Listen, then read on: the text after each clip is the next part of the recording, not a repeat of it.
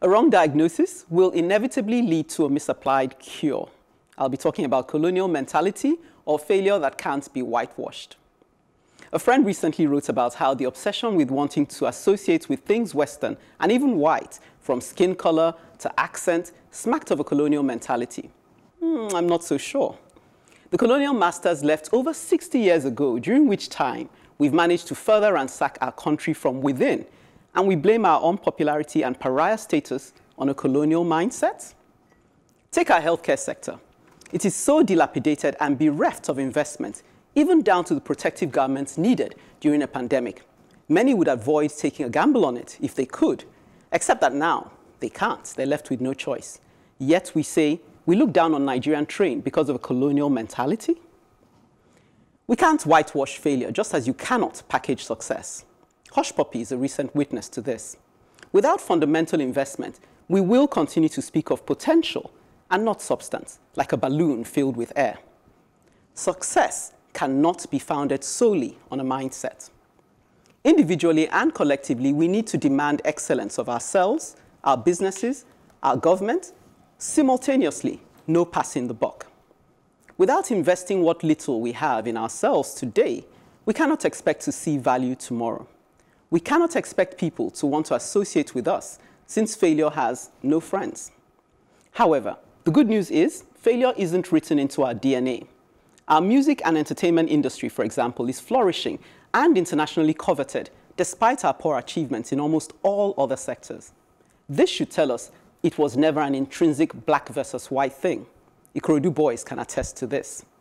It is actually more straightforward than we have made it. If we do well, then as a nation, Nigeria will be the measure of success, Africa the image of resplendence, and black will be beautiful indeed. And black will be beautiful. We're beautiful already. It's still but we won't have mentality. to fight Black Lives Matter. It is still colonial mentality. Okay, help me. We like everything foreign. I'm telling you. Foreign, nobody's looking your way. Don't worry, carry on. That's why even look at India and Nigeria, for example. They were colonized almost at the same time, gained independence, a few years apart. Look at Ghana, even Ghana. Ghana has been able to retain its originality. Do you know that this music that you think that is coveted abroad, Congo music, is coveted abroad much more than this Nigerian music because of its originality? Because of its originality. Because of its originality. Okay, well, maybe we're saying the same thing. But ours is the fact that, you want to talk like an American, hey, 2 fingers in the air, peace. And so that American is looking for something that is African, and not something that is American-African. He's not looking for you to regurgitate. Exactly. And so, it's the same thing. And that's why, rather than, we talk about mansions, rather than look inward, how do I develop?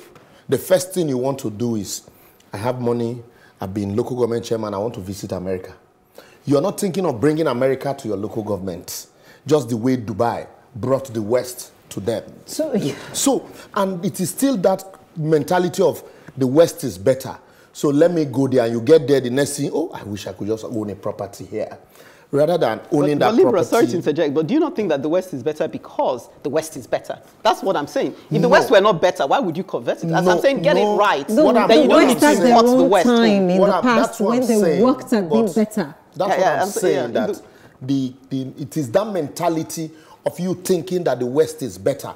There are African, you said, indeed, African is black, or how do black would be beautiful indeed. Black would be beautiful. Black is already beautiful. It is for you to see the beauty in it and enhance it. Excellence is difficult and tough to find. We as Africans have not done enough in the space of excellence. We don't hold our own feet to the fire. And therefore, the output has not been earning us any respect anywhere. And in spite of the flaws that you're going to see with the Black Lives Matter, we need to invest more in ourselves. The blame game doesn't work any longer. So it's Oyinbo to be blamed for the reason why our hospitals are not equipped, or our curriculum have not been revised, or there are no school infrastructure for the children to attend. We can't blame Oyinbo for all of that now. They left a long time ago. So we must invest in excellence if we're going to reap any fruit of excellence. I think Bolaho gets me. That's not my point. Yeah. Okay. So my own feeling about this is a little bit different because even recently you had the president's candidate, presidential candidate in the United States election, said her physician was a Nigerian. I'm talking about in the health sector. So when Nigerians leave Nigeria, they can excel in all walks of life, even NASA. And we find the highest SAT scores of sometimes Nigerians. You wonder what's really happening to bright minds excelling elsewhere, and Nigeria is the way it is. Going back to the same topic that we're all hovering about, it's about corruption. Why don't we have electricity? You're talking about Ghana. I remember in my lifetime, in the 80s, we were talking about Ghana must go. People were coming to do menial jobs, tailors, houseboys, or whatever, just to survive. And today, the last time I went to Ghana, the hotel that I stayed in, it was as if I was in New York. It was the same cost. So what's wrong with us in Nigeria? Why are we not excelling and let it be visible? Because we have so many hidden shadows, so many mysterious things, because we want to enhance corruption. So that for me is the bottom line. Until we can hold our leaders and our systems accountable, how can we excel, no matter how brilliant we are? Because we're excelling elsewhere. Is it a different brain that entered my head because I came to Canada or to United States or to London? It's the same person. It's just because the system here works. Let me jump in. Let me quickly jump in. Treasure, jump in, I beg. It's a colonial mentality that leads to that failure. Right. Ekene said, and I quote, you can't whitewash failure and you can't package success. Yes. See what happens in our sports. We would wait for a name to be made, a Nigerian name to be made abroad. Then we import them to use them for the various competitions. We're not investing in but our we're not people. growing. Yeah. We don't have homegrown people. Well, you're making the same point I'm making. Yeah. What we are saying is, It's still the Helen, same keep going, please. it It's is still that the same colonial thing. mentality that leads to failure. Yeah, That's okay. what So she what said. is That's what wrong we are with saying. Why you finish that? What is wrong with us? I remember, why did I set up the Funke Treasure Table Tennis Championship? Because I saw that there were no Bose Kafos and Funke or Shonaike anymore. Yes, we have other people coming, but no really big names anymore. And then I looked at what we had, the structure that we had, nothing significant. We just take from here, from there, and then tomorrow, when we hear that a certain somebody is making waves in table tennis, then we go and pluck that person to say, come and represent And your Nigeria. sponsors will only support when you now go to bring some people Let me abroad ask. to be part No, of maybe that. Treasure. Where we may be missing ourselves, because I think you're saying what I'm saying, but maybe we're missing ourselves, is to say, you are importing the person because that person has gone to an environment where that person has been invested in. Right. So you're rightly importing them because they're the real deal. But you can't take your homegrown because they haven't been invested in. So it's not just colonial, it's substance. You're going after the substance. People associate quality like Apple because they are substance. Yeah, they have a brand. We haven't developed that brand. No, Do you we know have many- substance People at can home. brag on something that is not there. We have substance at home. They're not just You know, recognized an because they have operation- not gone abroad. Sorry, Rookie. Rookie. An operation can be going on and they take light and then the patient dies.